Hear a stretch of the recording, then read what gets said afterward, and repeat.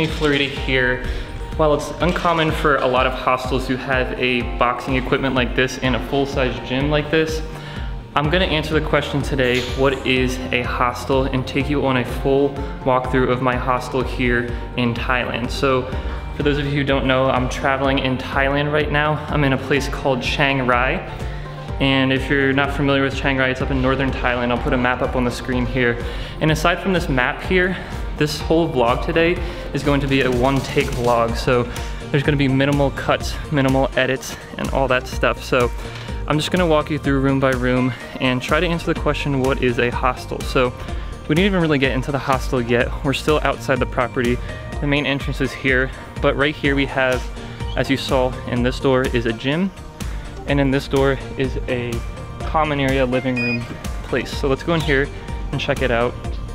This is just a cool chill area with some couches and a TV and some tables to sit at.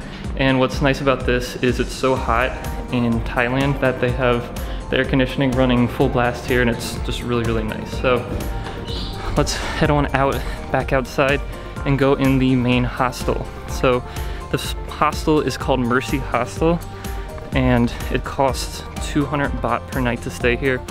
And that is equivalent to right around $6.50 US dollars. So it's not too bad for one bedroom or one bed in an 8-dorm bed.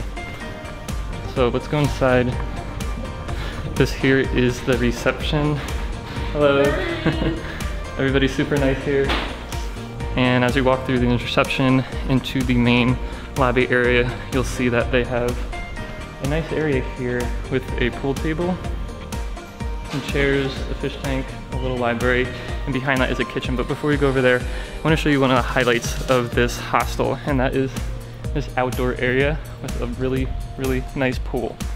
Now, I'm a swimmer, and while I like full-size swimming pools, this one will do the trick. It's not a deep pool. It probably only goes to your knees or maybe your waist, but it's nice to just waddle around in there and cool off on a hot day, because it is really hot and really humid here.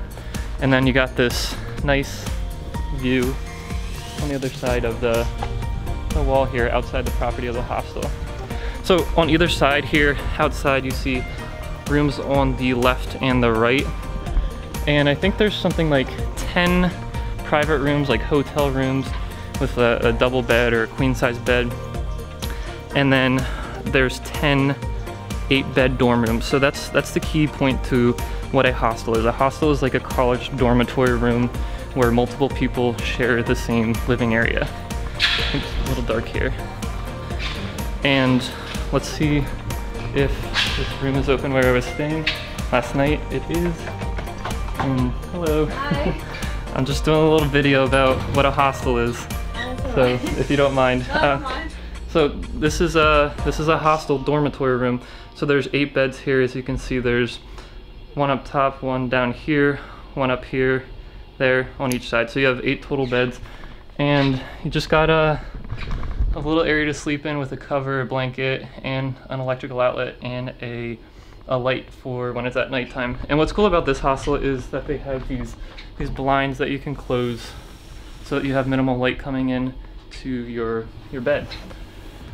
Again, there's AC in here. It's super cold, and it's really nice because, like I said, it's really, really hot here in Thailand. Okay, goodbye. Let's check out the kitchen next. This is not really a fully functional kitchen.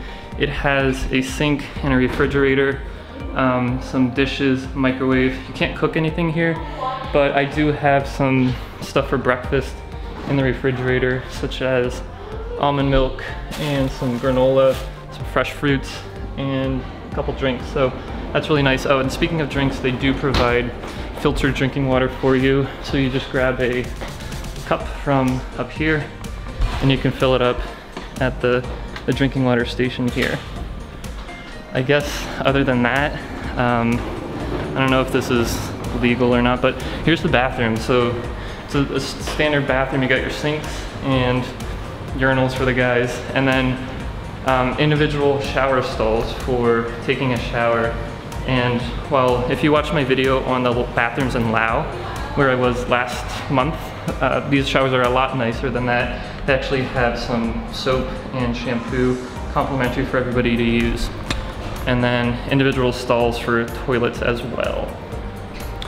So I think that's the majority of the hostel. As you can tell, it's mostly shared common areas, shared bedrooms, shared dormitories. And this one, while I'll say, what I'll say about this one is it's super nice relative to some of the other hostels I stayed at.